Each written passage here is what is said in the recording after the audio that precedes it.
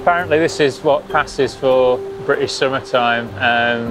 We felt quite foolish actually coming out. There's a lot of chatter on the fishing club website yesterday about people looking at the gauge levels. They're releasing water from the reservoir.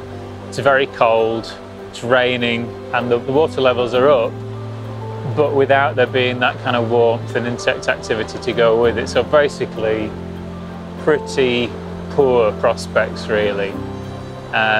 But we decided to give it a go because one of the things we wanted to do was to try and say, well, okay, let's try and steal some of those competition style tactics, the advantages that competitors have, bring it into our own pleasure fishing and see if we could rescue a day or at least a short session. This is the first spot we dropped in at. Again, not looking sparkling, not a huge amount of activity in terms of insects. So we thought we'd treat it almost like, you know, an early spring or a cold winter's day rather than summer, using things like ceramic nymphs so that we don't have a huge profile, but we've got some streamlined, concentrated weight to get down. I talk about that quite a lot in the Fly Fishing Bible of Nymphing. The concepts behind the flies as well as the techniques. Really, it's about being able to kind of mould those tactics to the conditions that you find, regardless of what the calendar says should be happening on stream. So essentially, making a mixture of short line nymphing tactics and then extending out a little bit into the more classic, you know, traditional French leader type fishing, albeit with slightly heavier nymphs than we'd maybe normally use for that original purpose. But sort of blending those tactics so that it's not sitting in one box or another.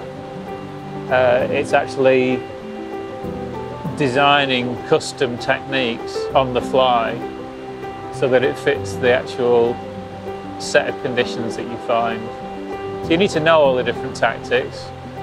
You need to know the pots that you're drawing from, but the final mix that you put together can be very much a blend of those different techniques. And we certainly saw that today. I think because fish, you know, we saw one or two, well, I'm going to say one fish splash when we were just walking along the path. So I knew there was a chance that there'd be some fish looking upwards a little bit. So I didn't want to go with a really bright indicator today, so I went with quite a drab or more stealth sort of black and white sighter. And there were some definite instances where using the right manipulation technique of the fly rather than just the dead drift helps as well. But all in all, from what was an unpromising start and very, very unpromising on paper and looking at the water level gauges, turned into a great, you know, we dropped in, the first spot we dropped in at, had a bunch of fish, all wild ones, beautiful examples of spring and summertime wild trout, taking on imitations of what's around at the moment. And there's a degree of satisfaction in cheating the odds, I think. We've managed to pull that one off today.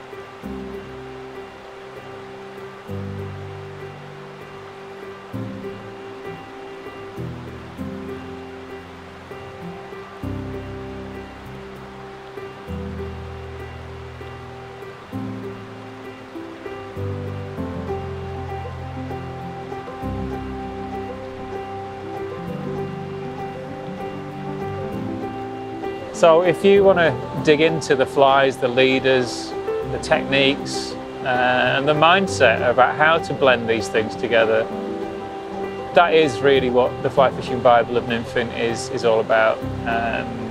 You can pick up a copy on Amazon, or you can get signed ones direct from us if you want to incorporate this in your own fishing and maybe rescue an unpromising day that you find yourself faced with on the river sometime.